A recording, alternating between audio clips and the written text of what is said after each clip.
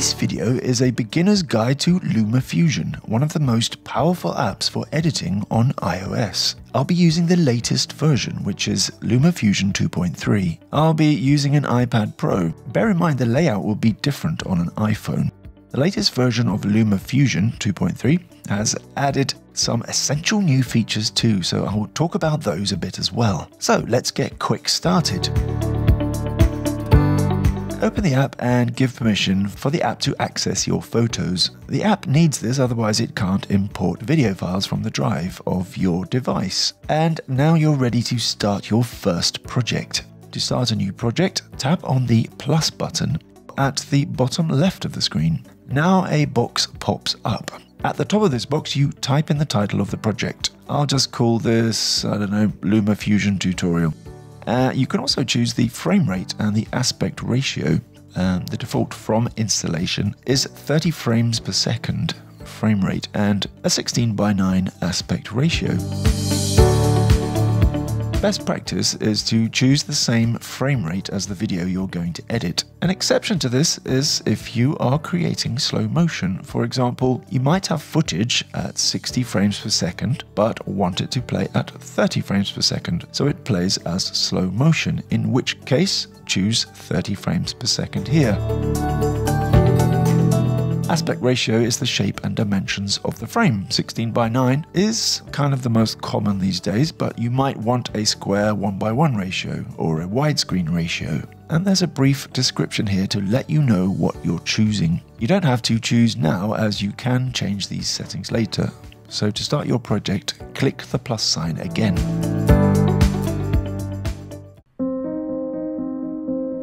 So this is the LumaFusion interface, as seen on an iPad Pro at least. And here's a little handy feature for those starting out. Actually anyone, unless you have a photographic memory of the button layout, because see this cog icon bottom right? That's the Help and Settings button. Now if you tap and hold that, LumaFusion labels every button on the screen. Like with many other editing programs, the video is laid out in strips on the top, while the audio is laid out in strips on the bottom. This blue line down the center of the timeline tells you where you are in the video that you're editing, and this is called the playhead. At the top of the playhead is a number, at the moment showing 000, and until you add some clips into your timeline, that won't be able to move anywhere. So let's add some clips. The first thing you need to do is import some media files. At the very top left of the screen is an icon which changes depending on which source you currently have selected. At first, you probably have this icon, which looks like a kind of flower or something.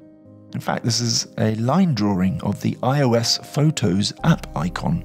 When you tap this in LumaFusion, it opens up a window called Sources.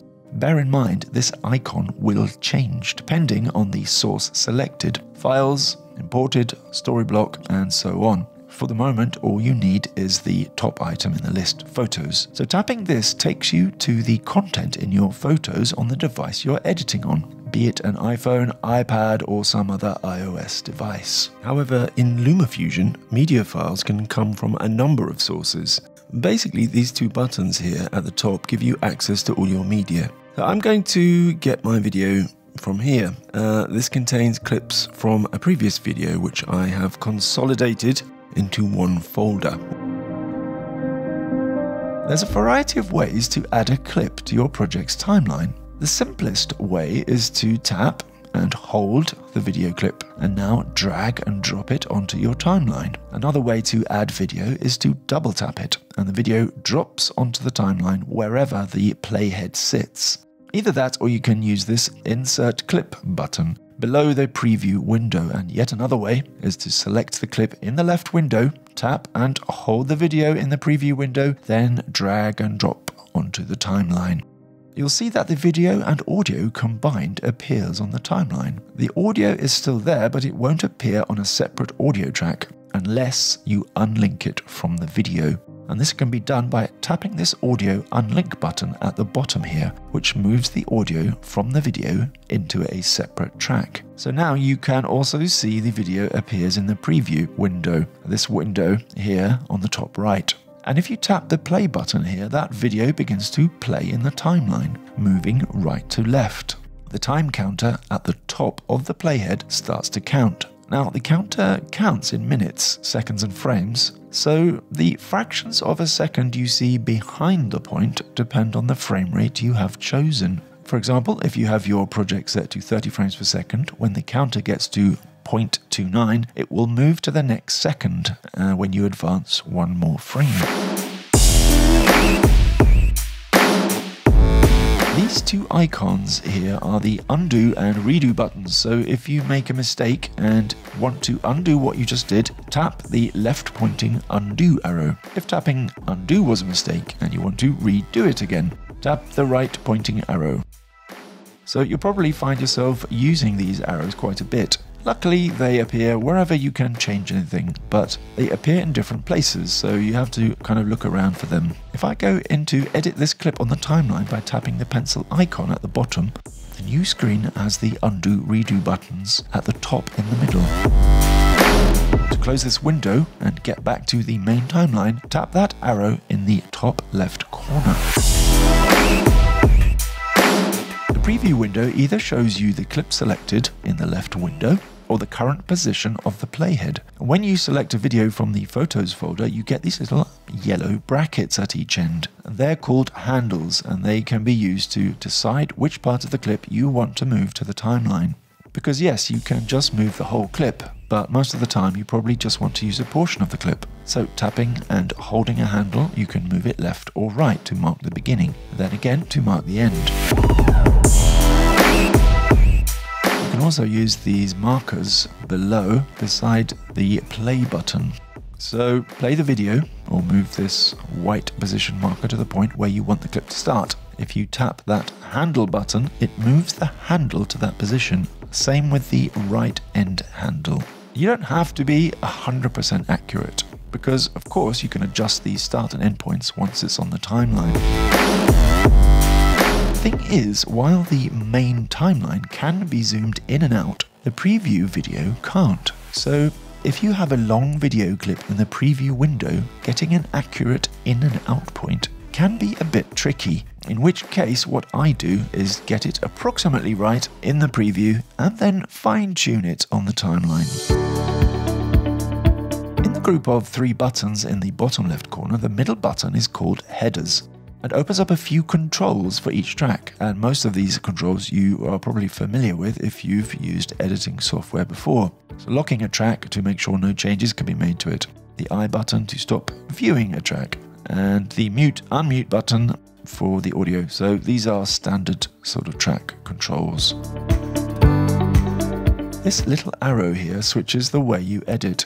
You're either in insert mode or overwrite mode. Insert or overwrite makes quite a big difference to how LumaFusion operates when placing clips and trimming them in the timeline. In insert mode, dragging a clip to the timeline inserts it between clips on the timeline.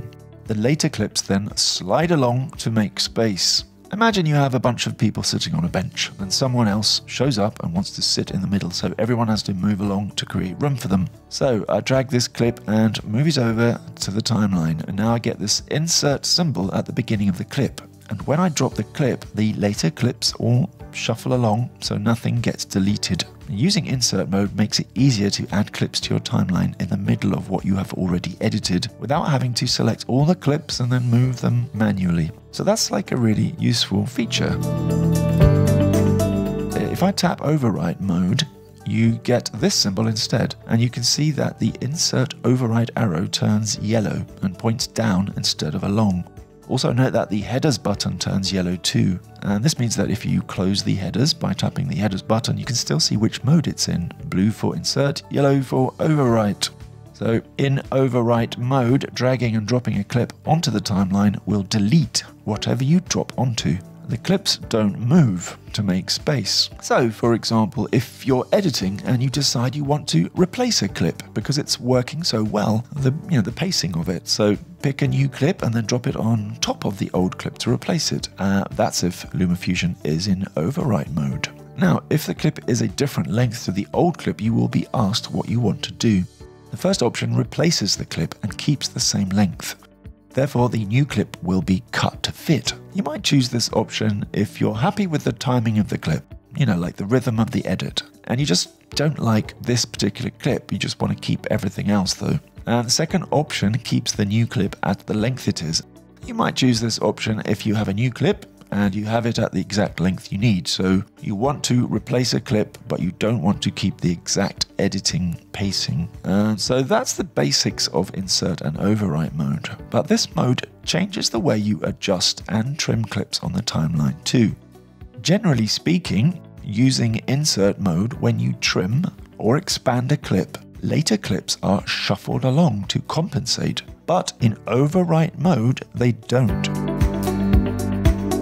So here I have a series of clips on the timeline. Now, if I select one by tapping it, I get a white border to show it's now selected. And once you have selected a clip, you can edit it, copy it, and so on. But you'll see there are now these double arrows at the end of each clip. If I tap and hold one of these double arrows, I can drag it backwards and forwards to change the length of the clip. But if I'm in insert mode, the following clips adjust their position to compensate. It's kind of like they're stuck to that edit point. However, if I switch to overwrite mode, when I drag one of those double arrows back and forth, you can see that the following clips stay where they are. And if I move away from them, I leave a gap. If I move over them, everything below gets wiped out. So these two modes are, they're very useful and they change how LumaFusion operates. Much of the time when we're editing, we are selecting, trimming, adjusting, swapping clips and so on. And getting familiar with insert and overwrite mode will really speed up your editing. So I recommend you spend a little bit of time on that.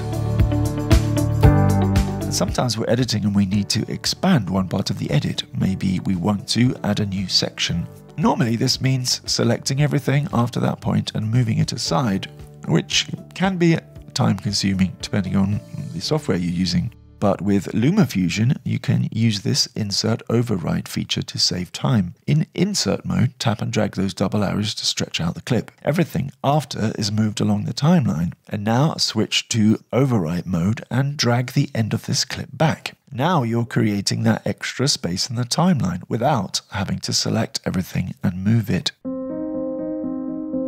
So far, we've just been looking at using a single track. And of course, it's possible to edit a simple video just using one track, but LumaFusion, like other major editing programs, allows you to have media on clips on multiple tracks. LumaFusion allows you to use up to 6 blue tracks and 6 green tracks. So remember, the blue tracks are video and audio, while the green tracks are audio only. Now I'll just add a new clip here and drag it onto the second video track. As with other editing software, the top clip is the one which is shown, so by placing the clip on a track above, you create an edit, but without disturbing the clips below. General editing practice is to edit using multiple tracks, as this gives you the most flexibility, especially for complex projects with lots of clips. For example, if I want to try a new clip, I can just drop it onto a new track and see how it looks in the edit, and if I don't like it, I can delete it or swap it, and what I have done before is untouched, or I can move it, trim it, and so on. And this way I can experiment without doing damage to what I've already edited. When I drop a clip on a new track, immediately a line appears from the new clip to the clip below at the start of the new clip, and this is a link locking the new clip to the older clip. Now, if I tap and hold that older clip, you'll see I'm moving that clip and the new linked clip together. However, if I tap and hold the new clip, it does not move both clips, only the new one. And moving the new clip breaks the link until I place it on the timeline again. But if I don't want these clips to be linked at all, I can tap the link button at the bottom or in the header menu on the left, and that linking line disappears. You can also use this button to link or relink clips together. When you add more clips in the tracks above, these clips also link to the clip on the first track below it. So when you add more clips on more tracks, they all become linked to the base clip on the bottom track. Let's add some music to our edit. If you tap the Photos app icon in the top left of the screen, you will open up the Sources menu again. You should find Storyblocks about halfway down. Tap this to open up the Storyblocks window. Now, Storyblocks offers all kinds of stock music, footage, sound effects, and so on. And some of it is free and some of it you will need to pay for. So click on the music folder to open it. You will get a whole load of music to scroll through. The free ones are marked with a yellow free label. And if you try to use one that isn't free, LumaFusion tells you you will need to subscribe to Storyblocks and how much per month or year that will cost you. So we can choose a free one by tapping and dragging it onto the timeline. The first time you choose a track of music this way, it needs to be downloaded first. So the green audio track is striped until it's finished downloading. If we tap play now, the music plays along, underscoring the video. Note, we can see the audio level of all the video and audio tracks represented visually. It looks a bit like a range of mountains, so the peaks of those mountains are the loudest parts of the audio. When you have a music track, these peaks often represent the beats of the music. So this can help you to add punch to your edit by cutting to the beat. With this track you can see that it fades in and then boom, the rhythm kicks in, and when I'm editing a YouTube video, I often use this part of the track to lead into the next section or add some kind of punch to some titles. So because I can see where the first beat is, I can line up my titles or montage section to start on that first beat.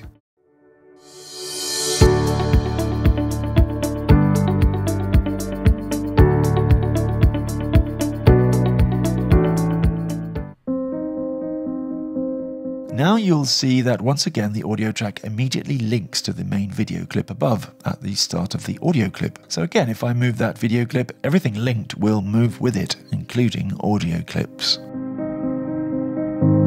Now if you're using music and spoken voice, you will have them on separate tracks. Normally, when we are editing spoken voice and music together, we drop the level of the music to allow the spoken voice to be heard better. Then we raise it again once the voice ends, and this is a technique that's been used in TV for decades, and it's called audio ducking, and it makes the video more polished and professional. And like in other editing software, in LumaFusion you can go into the audio and add keyframes to fade the music up and down, but LumaFusion has a great feature which really makes this job so quick and easy. Select an audio or video clip which contains the spoken voice and tap the pencil button to edit it. Now tap Configuration and tap Master. Any audio clip on the timeline which has been selected as master will cause other audio tracks laying beneath to duck down in audio level. And so this saves a lot of time and you don't have to set any keyframes. LumaFusion does it all for you. In the settings of the project, you can also adjust how the ducking works. So you can set how much of a drop in audio level happens each time a master clip comes in. You can also adjust how fast this fade occurs. So tap the settings cog with the question mark in the bottom right corner of the screen. And now tap ducking and you will get the ducking preferences screen. I don't usually change any of these settings except the duck volume. I try to keep the music a bit quieter when I do voiceovers, so I drop this down to like -25 or -30, because if people are trying to hear you speak, it's better to be too quiet than too loud, I think. The playhead is also used to position a clip you want to split. Tapping the scissors button will split a clip along the line of the playhead, but you can also split a clip by tapping the clip simultaneously on either side of the playhead. You can delete a clip by selecting it and then tapping the trash can button. Again, this works differently depending on which mode you're in. When in insert mode, the clip is removed and the following clips move to fill in the gap. But in overwrite mode, they stay where they are. As well as media files, you can also add titles from the sources menu. Tap titles to open up a list of preset title templates. They're all static, but they can be animated using LumaFusion. To use one, simply tap and drag the title onto a video track, and if you want the title to appear over a video, drag it onto the video track above that video. And if you want it to appear over black, then place it on a video track without any video below. To edit the title, once it's on the timeline, tap the pencil button at the bottom, or you can just double tap the title on the timeline. And now you can see that this title is made from 5 different layers listed on the right. To see what each one does, you can tap the I button of each layer. So 2 of these layers are text layers. And these are the layers you will obviously want to edit to put your own text in there. To edit a text layer, double tap the text on the screen. The text editor opens up and you can see the text top right. And when you enter this screen, the text will already be selected. So if you want to replace it, just start typing. Now tap Done, bottom right, to return to the title editor. And back in the title editor screen, you can also edit the opacity, size, font, and so on. And maybe this is a bit too big, so let's reduce the size of this text. Now that the text is smaller, some elements are out of place, so we can move those to fit the new text size. Usually you can just tap each element on the screen to select it, and then you can move it around just by using the tap, hold, drag method, but you can also use the edit controls on the right. Another way to add a title is to use the Add Clip button at the bottom of the screen. A plus sign in a circle. Tap that button and then tap Overlay Title. And this means the title will lay over any video at this point in the timeline.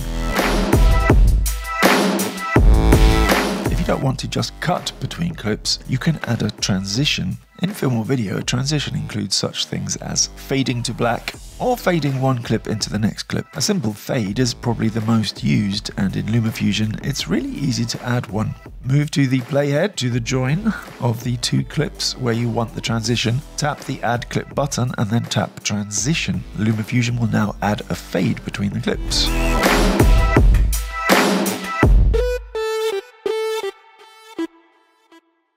And if you move the playhead away from the join, LumaFusion will add a fade to black from the point of the playhead.